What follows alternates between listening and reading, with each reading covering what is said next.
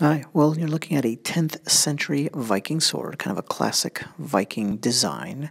So it's a good example of the form overall, but it's also an opulent specimen. Like this was somebody who had some change in their pocket that got this made. In fact, the literature accompanying it said it might have been held by or owned by a Viking chieftain or Frankish nobleman, which raises the point that yeah, just because it's a Viking sword, quote unquote, doesn't mean it was actually used or held by a Viking.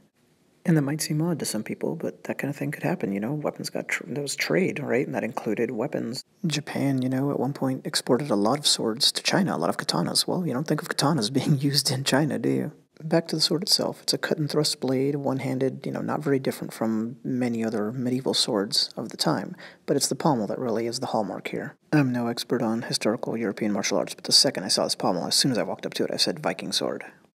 So let's take a look in detail. It's gorgeous. You're looking at copper, silver, and other materials, and a lot of work went into this. But it looked absolutely amazing when it was new.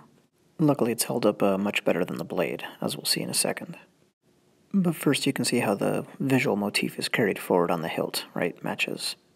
And here in this next angle, you're going to get to see the underside of it. It's kind of a rare view, you see that? And it carries through the design. Now looking at the whole sword, this is 38 inches basically long with a 32-inch blade and weighs just a little over 2 pounds. Because even if you're a big strong Viking, a weapon that's too heavy is not going to do you much good on the battlefield. Speaking of being built for battle, this is a pattern welded blade, right? The classic Scandinavian Viking method. So just imagine rods of metal being kind of intertwined, twisted together, and then pounded so that they form one blade.